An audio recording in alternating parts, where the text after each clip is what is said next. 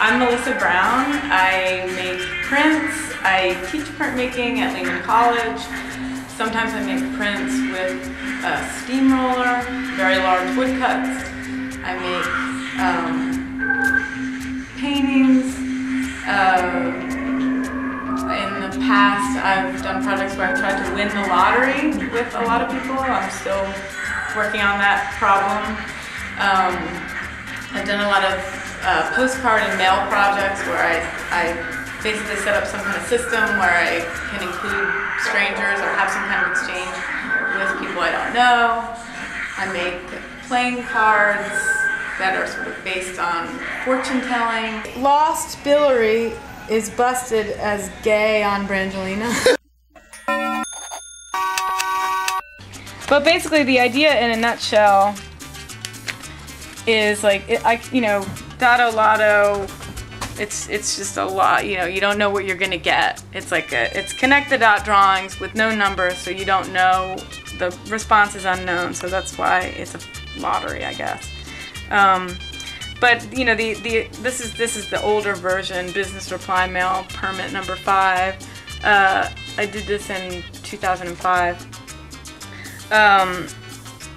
So when I first, I handed them out to people, and then I also stuffed them in magazines anonymously, and I did that with this project too. So this is the newer Dotto Lotto business reply mail card, and they look like just what you would see in a regular old magazine. And I went around to magazine shops and stuffed them into magazines, and I was like strategic. I tried to be a little bit strategic about the page they were on. Like I would maybe put a whole stack of them on a page about Paris Hilton, because I know it was like an appealing page, and then someone could find my little card there and then draw it, and then I give, the business reply mail allows them to send it back free of charge.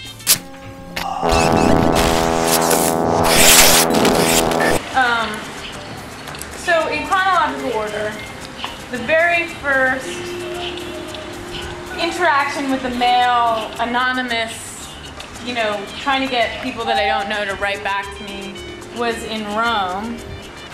These postcards are here. Sort of, it may be hard to see in the video, but a slightly more apocalyptic version of the Roman Forum, a little bit more ominous.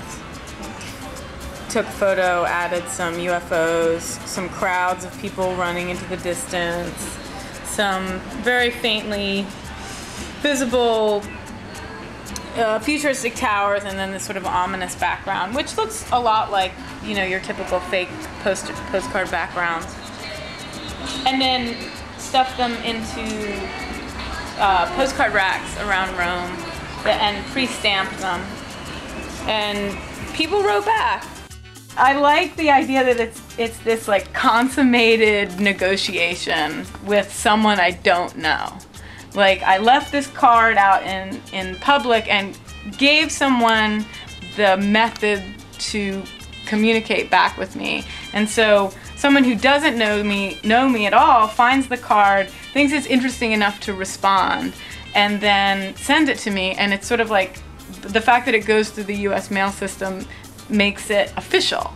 It certifies it. There's always something interesting to me about this like anonymous exchange. So, hi, I don't know you. I'm an Italian boy, 24 years old, from Rome. I found this postcard just wrote by unknown people, so I decided to send you this same. So it's sort of like he introduces himself. Other people have different things to say. Your friend is a bad guy.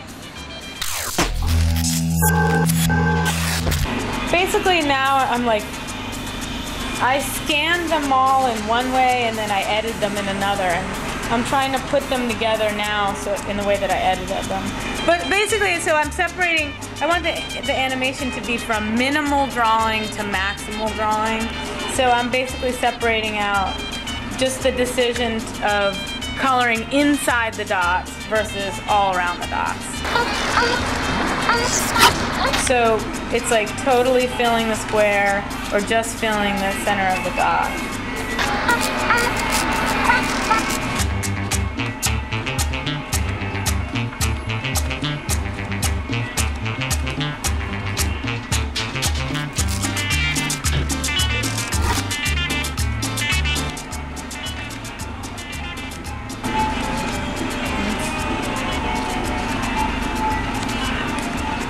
Like, here's a funny one. It's like they made it into a character. So, like, most people have like a geometric kind of response, but sometimes people will see a character in it. Like this is, I see this as like a duck with a little crown. I think that's funny. And I like it when people kind of add their own characters around the geometry. It's like, it's funny because it's like most people have this like, it's this very, you know, beautiful geometry that people color in, but then some people put their own little narrative around it, and I think that's awesome. This is basically like minimal drawing, and it kind of all starts with this. Like the simplest line drawing, like progressively getting more complicated.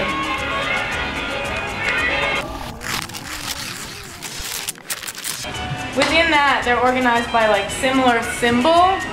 So there's like a whole bunch of pizzas together, different versions of a pizza. There's even more than this. I love that face. Irving. It's like a weird monster looking at its toe.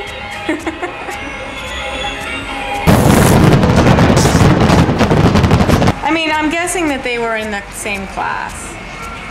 Samuel, Yanyo, and Julio were all in the same class. I think probably one person drew Michael Jackson and then they all realized that that was a great idea.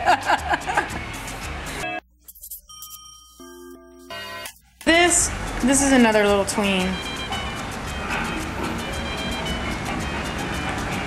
This one connects Brian Ballot to Jonathan Ehrenberg's drawings, and mine in between.